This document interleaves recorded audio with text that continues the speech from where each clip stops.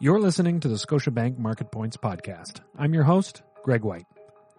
Market Points is part of the Knowledge Capital series, a collection of audio, video, and written commentary from Scotiabank Global Banking and Markets leaders designed to provide you with timely insights and analysis. The COVID-19 pandemic rages on. As we enter a second wave, we must learn from our experiences these past few months and do what we humans do best: adapt. Armed with new knowledge, businesses have been meeting the challenge head-on and reopening their offices in ways that best serve the needs of their employees and their customers. Scotiabank started its learning curve early. As a global bank, it benefited from on-the-ground experience in Asia and quickly maneuvered to evolve its practices as the virus moved around the world.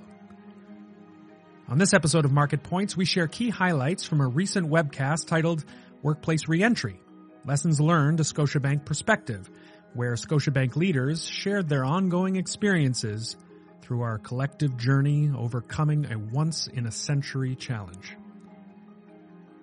Mike Merkley, Managing Director, Business Insights Financial Management at Scotiabank, is leading Scotiabank Global Banking and Markets return efforts and spoke about the unique challenges in an otherwise close-quartered sales and trading environment.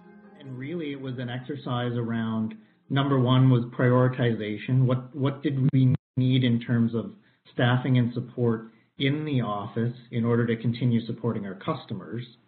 And then what could we support from a remote perspective that still gave the business the flexibility and the continuity it needed, again, to maintain that support for our customers.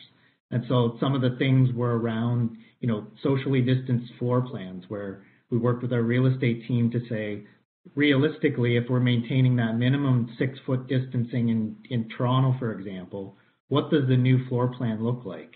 And thinking through things like, well, so what does traffic flow look like? How are people getting to and from washrooms? All of those considerations that we never really sort of looked at before became absolutely paramount before we had people coming back into the workspace. How to design reentry is only part of the equation. A big variable that all businesses need to solve is the who. Loretta Marcosia, Executive Vice President and Chief Operating Officer of Global Banking and Markets, outlined how Scotiabank addresses this critical question.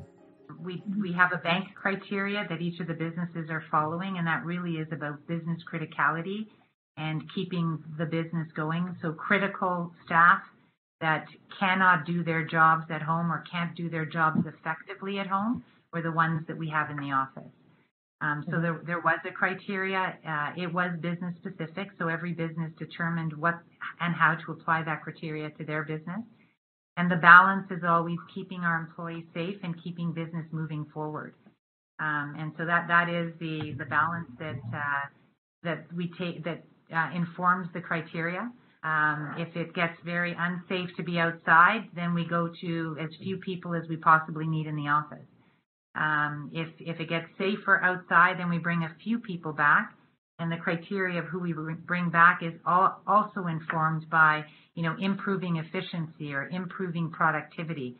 So it's not a, lottery or whoever wants to. It really has to center around productivity and criticality, because it's still not safe, right? There is no vaccine.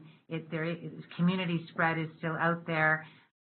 So, the safest place for people to be is having the least amount of contact with others. So that is the number one criteria, is keeping our employees safe, but balancing the business need along with it. Businesses need to consider both physical health and the mental well-being of their employees. Julia Cowan, Director, Human Resources, Business Partner for Global Banking and Markets, outlined how Scotiabank supports employee mental health. For sure, the bank took a very aggressive approach in terms of providing support. We have already established a family and assistance plan that would provide a whole bunch of therapy support as well as tools and resources for elder care, child care. We also have emergency child care, so when the daycare did open again, there was some availability and support for families looking for emergency coverage. The bank also provided an online consultation with doctors, so you could call and speak about concerns that you had. For instance, if you had a child that was sick, they would help you walk through the symptoms that you were seeing.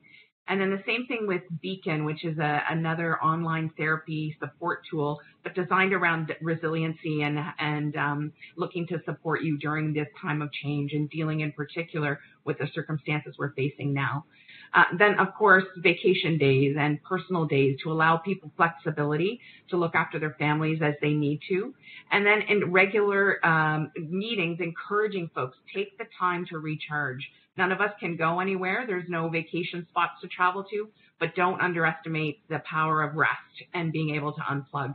And then that links right directly into mental health. And as we continue to go along, we started to see more and more challenges around how people were managing at home, some with isolation, sometimes with unsafe home environments, and then others just being away from the office and the routine it's hard to manage things at home, childcare and such as well. So all sorts of resources the bank provided as support, many different learning sessions and things on LinkedIn, for instance, that allow you to access sessions on meditating and on resiliency. So very easy for people to pick and choose the type of support they need and when they need it, so they can have it in the middle of the night if they can't sleep.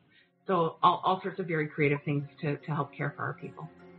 Each business's own reentry plan will ultimately be customized, but we all seem to agree that working from home in one form or another is here to stay. Jennifer Frook, Vice President, Enterprise Crisis Management, spoke about how Scotiabank is embracing flexibility.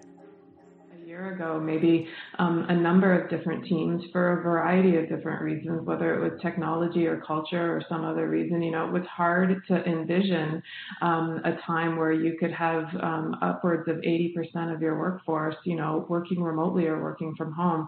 And here we are just a year later, and we're doing it, and we're doing it well.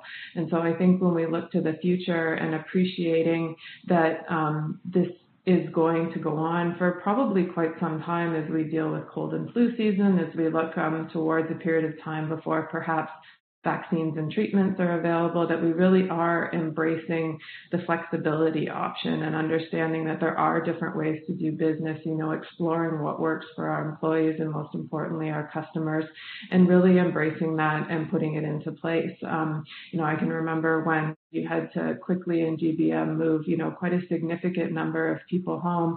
We enabled them with the technology and the tools to do that. And so now that they have it and we've invested in that, what does that look like in the future, and how can we better offer balance and different things to our teams going forward? I know in our workplaces, we really are embracing that idea of the flexibility and how can we make our workplaces, work for our employees. Maybe it's not in the short term back to the workplace for, the traditional 5 days a week, but there are some very purposeful activity-based things that are better accomplished in a workplace. And so how can we make that work for our employees? And so I think those are kind of the themes, that how do we make our current workplaces work? And then how do we take all the positives that have come out of understanding how we can work remotely and really weave that into the long-term plan for our employees.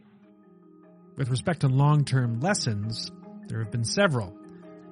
But for Global Banking and Markets COO Loretta Marcosia, it's our shared resiliency in a crisis that will leave a lasting impression.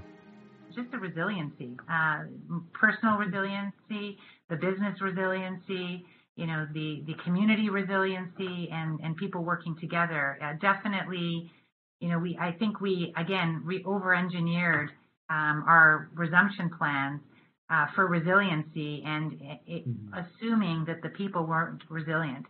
And I think we've proven that people and business can be very resilient depending on the circumstances, invoking every single business continuity plan all at once. That's resiliency. You've been listening to key highlights from the webcast Workplace Reentry, Lessons Learned, a Scotiabank Perspective. Brought to you by the Scotiabank Women Initiative for Global Banking and Markets. More information about the initiative and upcoming webcasts can be found on our website, gbm.scotiabank.com. You can now find Scotiabank's Market Points on Apple Podcasts. Don't miss an opportunity to hear from industry thought leaders. Click subscribe. And if you've been enjoying Market Points, please be sure to rate and review us. You can also find more thought-leading content from Scotiabank on our website at gbm.scotiabank.com. And you can also follow us on Twitter at ScotiabankGBM, as well as our LinkedIn showcase page under Scotiabank Global Banking and Markets. Please refer to our legal disclosures on our website. I'm Greg White, and thanks for listening.